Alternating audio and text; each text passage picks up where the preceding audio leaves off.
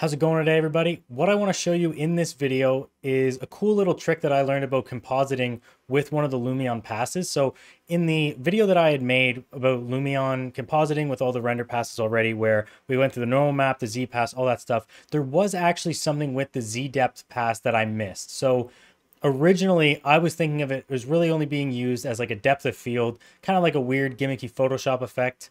It's kind of cool, but at the same time, Lumion is just better at doing it, so it's something I didn't use. But someone who does a little bit of work for us actually mentioned to me that he uses it as compositing, and he will make it so that it just gives like a fog effect. So I was playing around with it. We're gonna set up a quick video to render out. We're going to take it in Premiere, and then we are going to have fog applied inside of Premiere so that it is a non-destructive workflow. You can have your scene with and without fog. So it gives you a very similar effect to the Lumion fog animation. But without further ado, thanks for checking out the video, and I hope you learned something.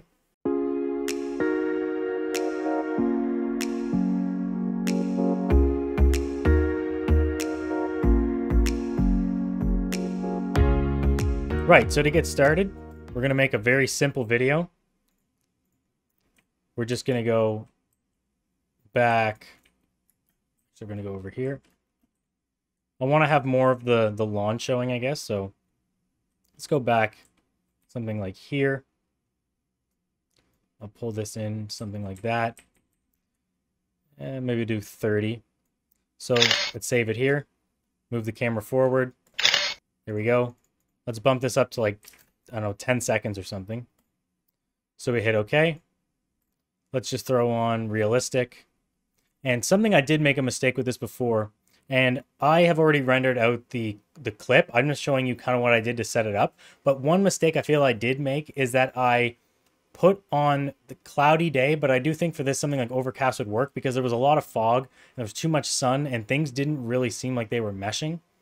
So do overcast 9. I think something like that would look a lot better. And yeah, that's really the only, I think the only real mistake I made with those. So what we can do is we can just play that out.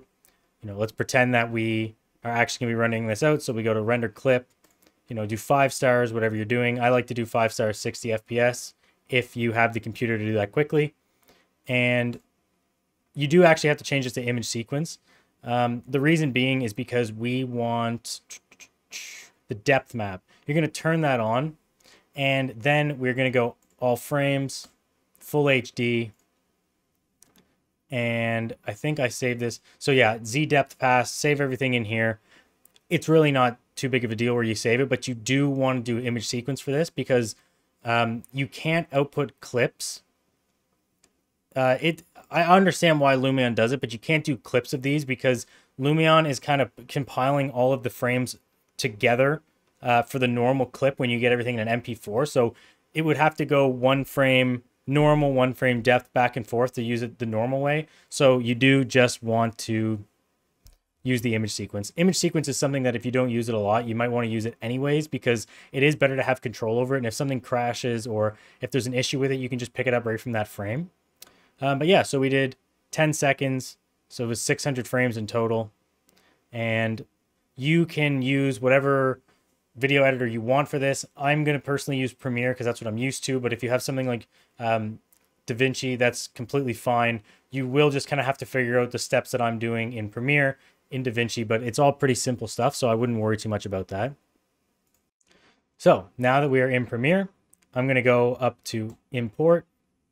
We're going to click on Fog Test 00, whatever you named it. You just want to click on the first one. The Lumion will automatically name them with the correct convention so that you can import them into other software. Make sure image sequence is clicked. And then from there, we are going to have to change the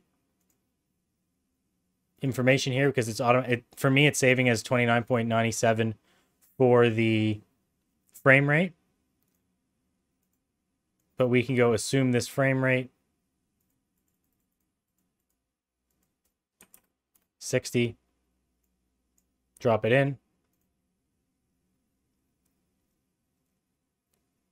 And now it's looking closer to what we wanted. So we have the color pass in. Let's go back to import. and then we're going to scroll down, and we are going to find the first depth pass. Again, image sequence is checked on, open. So again, we have that same problem with the frame rate. So let's just click it. We'll go to modify, click on it, right click, modify, interpret footage, just in case anyone is having trouble finding it. And then assume this frame rate 60. And now we can drag this in and they should line up. So the first thing you're going to notice though is this doesn't really look like fog because it's getting darker as it goes away, whereas we want it to be whiter the further away it is. So let's go over to effects. It may be in a different location for you, but basically just find your effects tab. You can, if you're really new to this and you're not sure, just basically start clicking some of these ones up here until you can find it. These are just your different workspaces. So something like color editing, like they all have some different stuff in here. I find it's a little bit weird. I always just use learning because it's just what's there when I open it. So go to effects, invert. And then now we're starting to get more of a fog effect. So this is where we can go and click on this actually. So from here, we just right click on, or sorry, just click on the opacity, make sure this is open, blend mode. And for those of you that have used Photoshop before, this is very similar to even what we were doing then, where we're just going to go screen.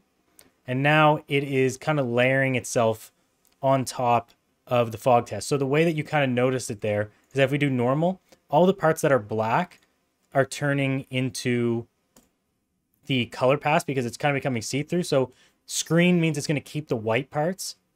And yeah, so from here, we do this. Now we have some really thick fog, but it's not quite what we want. So let's try something like 50. And, it's getting there. It's a little bit better, but maybe if we just go like 75. So I kind of liked having that really foggy effect. Again, this isn't perfect, but it is just something that I think if you need to add a little fog to your scene, or if someone wants to see something that, maybe you're on like a lake and it's very foggy in the morning, what you can do is just kind of throw on a Z pass or a Z depth pass. It doesn't take that much longer to render. And then if someone wants to see that, you just kind of have the tools moving forward. So all you have to do though, if you don't want it, you just click it off. Everything goes back to normal. And that's what is really nice about doing these render passes. You do have more control over it. If you're using the Lumion fog effect, it could look good, but you're stuck with that color pass. So if you found the video helpful, I'd really appreciate it if you could give me a thumbs up and also subscribe to the channel.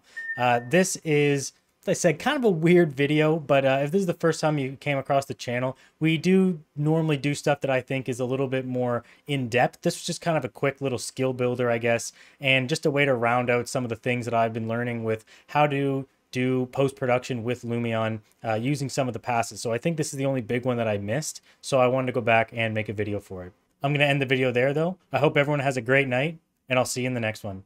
Take it easy, everybody.